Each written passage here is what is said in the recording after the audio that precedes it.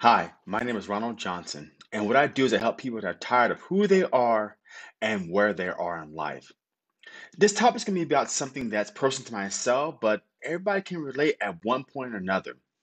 At one point in my life, I used to blame God for everything, and I did. I blamed him for the fact that I didn't have a successful career. I blamed him for the fact that I didn't have a better relationship with people. I blamed him that I haven't found the right one. I blamed because I didn't realize I was a cause and it's the solution to my own problems. What really started happening, let me tell you a quick story about myself.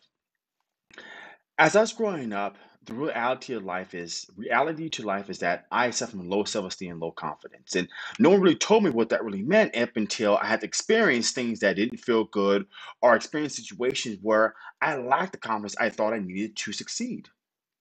So throughout my life, especially in relationships, and obviously those out there that are single or men or women can relate, is I thought God gave me every woman I met to me was bad or they lacked qualities I wanted.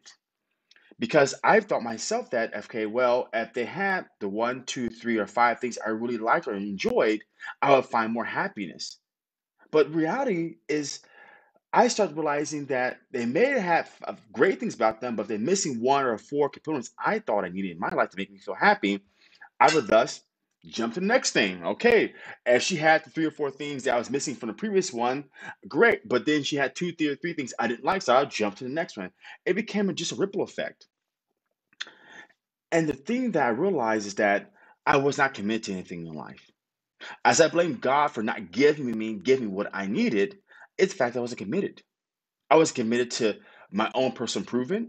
I was committed to my own personal adherence. I was committed to relationships.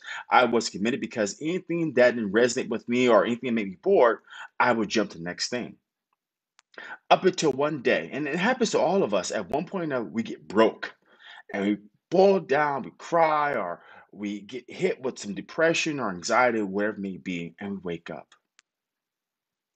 And when I woke up, I started to realize, wait a minute here, I need some help. And what I need to do in my life to change?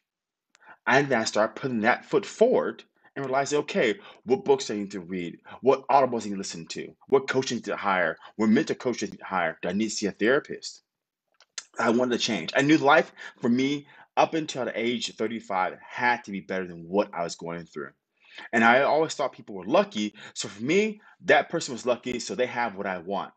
And we're coming to comparing ourselves to others, looking at their relationships or success in life, that if we had the same thing, we'd be happy. And truth, we can have the same thing, but when we get committed to something and we finally find what we really, really want, not just a simple, well, I want to lose 20 pounds and I'll go to the gym for the first couple of months and I'll get in better shape. After the first couple of months, you stop going to the gym because you get all these excuses. This work got busy, friends, families, birthdays, whatever it may be.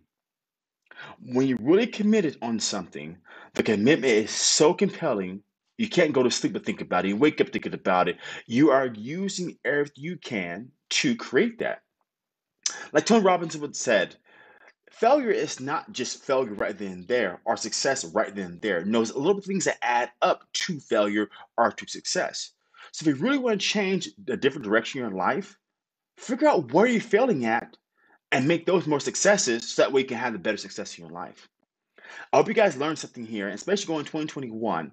Set some good goals that are compelling, that you really, really want, are definable. Not just something I wish I had, or I wish I lose 10 pounds, or I wish I had better relationships, or I wish I had a career. No, stop wishing and start being committed to what you want in the process, in that commitment. Because success is little things along the way that lead to success. Same thing with failure. Failure is the little things that add to the big failure. So get out there, figure out what you want, and proceed forward.